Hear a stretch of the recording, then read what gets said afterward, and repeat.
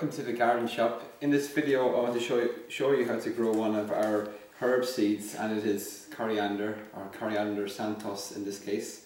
The seed itself, well, this variety of coriander is really good in that it has a larger leaf, which is important obviously when you're coming to harvest, because it's the leaf that you will use in foods.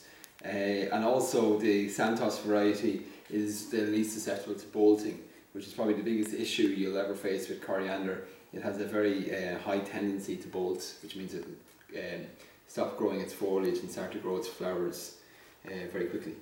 So we'll just look at the packaging. It comes in this paper greaseproof bag, and it has a labelling on it here which gives you all the instructions that you need. On the bottom here you can see there's a link to the website, or the garden shop website, which gives you all the sowing instructions.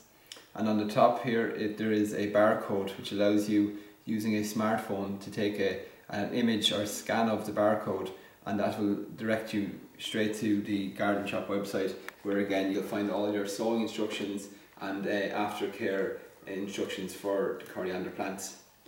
So we'll take it out of the paper packaging, and then inside you'll see it comes with a Ziploc bag which is waterproof, and then inside that is all your coriander seeds.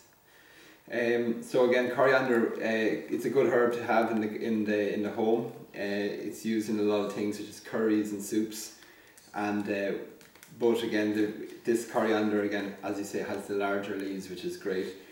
But you will find in general that coriander is probably one of the hardest of the herbs to grow.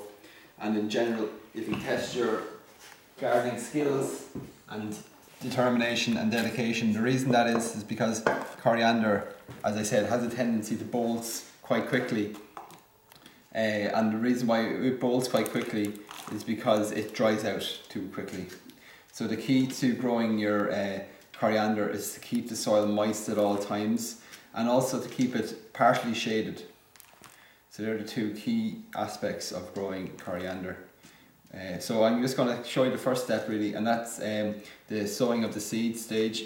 And what we have here is just a general multi-purpose compost with nothing else in it except for what it came with, which is this small amount of organic parts such as leaf and other little bits. So we're just going to overfill our pot and just tap it down a few times. Take out any larger pieces that are in there. When you're dealing with seeds, you want a very fine compost, so you don't want any bits of stone or any larger lumps of compost. You just want the very finest of stuff. So if you want, you can use even a sieve just to sieve out and get only the finest bits of compost, and that way you have a good contact between the seed and the soil itself. So when you're filling the pots, as always, you don't want to press down on the compost. Don't push down, just tap the pot and it'll settle itself. And that's it, ready to go now.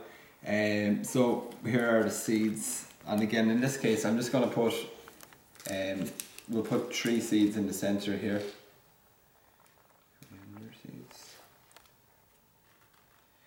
Okay, so we have them in my hand there, there's 3.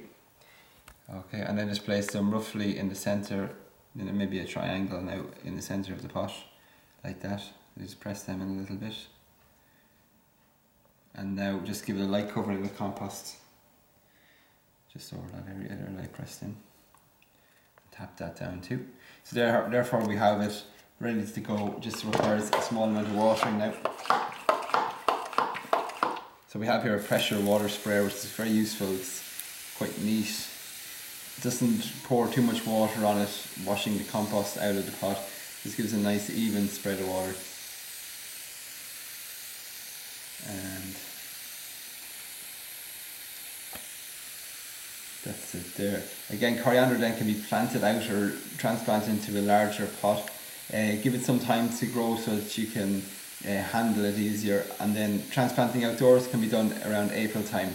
But it's important, as I said, always to keep it moist, keep the soil nice and moist, otherwise it'll start to put on a flower, and at that point its foliage will effectively have lost not only its flavour but also its vigour and growth.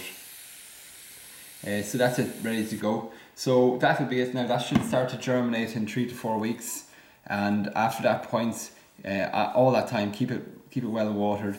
And once it's reached maybe about 10 centimeters in height, we can look at transplanting it outdoors into a lightly shaded location that gets some sun but also has a small amount of shade, and a place where it can be kept moist.